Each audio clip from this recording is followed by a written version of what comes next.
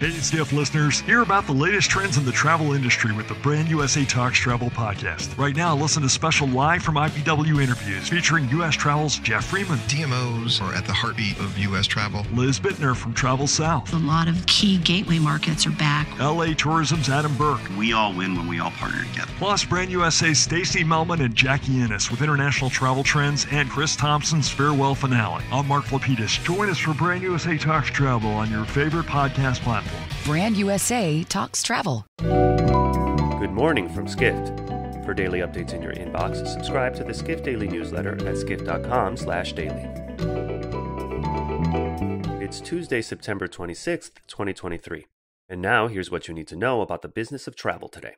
Travel executives from some of the industry's most important companies will be speaking at the 10th annual Skift Global Forum this week in New York City, and they'll address a wide range of topics.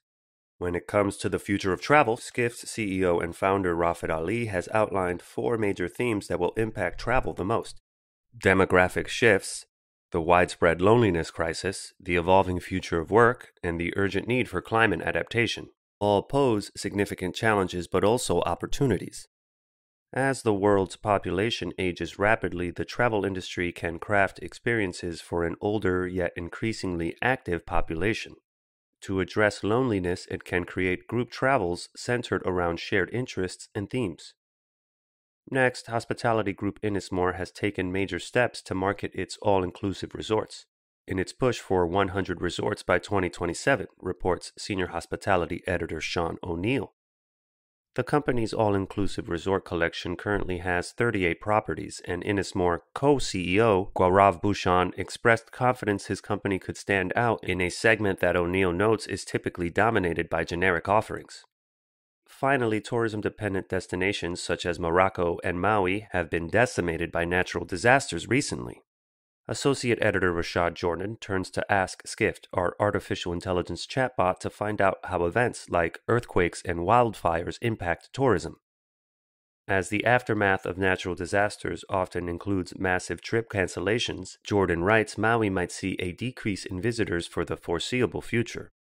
Analysts at TD have predicted that Maui's rebound would, quote, take years, end quote, citing the 2-year recovery for air travel demand to Puerto Rico after Hurricane Irma in 2017.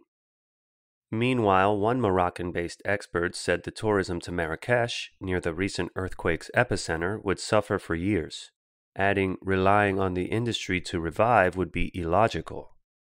However, Moroccan hotel managers have said business is gradually returning, especially with the upcoming World Bank Group annual meeting in Marrakesh. For more travel stories and deep dives into the latest trends, head to skift.com. To find these stories and more insight into the business of travel, subscribe to the Skift Daily newsletter at skift.com/daily. Hey, Skift listeners, hear about the latest trends in the travel industry with the Brand USA Talks Travel podcast. Right now, listen to special live from IPW interviews featuring U.S. Travel's Jeff Freeman. DMOs are at the heartbeat of U.S. travel. Liz Bittner from Travel South. A lot of key gateway markets are back. LA Tourism's Adam Burke. We all win when we all partner together. Plus, Brand USA's Stacey Melman and Jackie Ennis with international travel trends and Chris Thompson's farewell finale. I'm Mark Lapidus. Join us for Brand USA Talks Travel on your favorite podcast platform. Brand USA Talks Travel.